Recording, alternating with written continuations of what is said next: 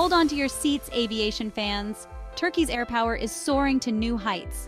Turkey has secured a game-changing deal for 40 Eurofighter Typhoon jets.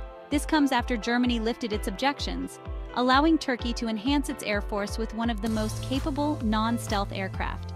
The deal isn't just about the jets, though.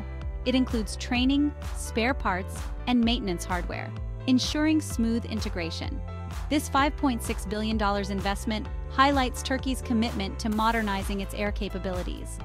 The first 24 Typhoons are expected within a few years, bolstering Turkey's role as a key player in regional security. And in addition to the 24 initial aircraft would include training, spare parts, and maintenance hardware.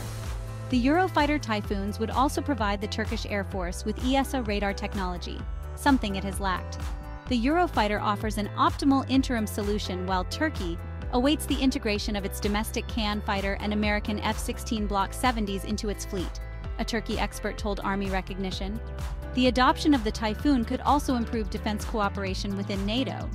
Yet, it remains unclear if there will be other opposition from within the EU or the International Military Alliance.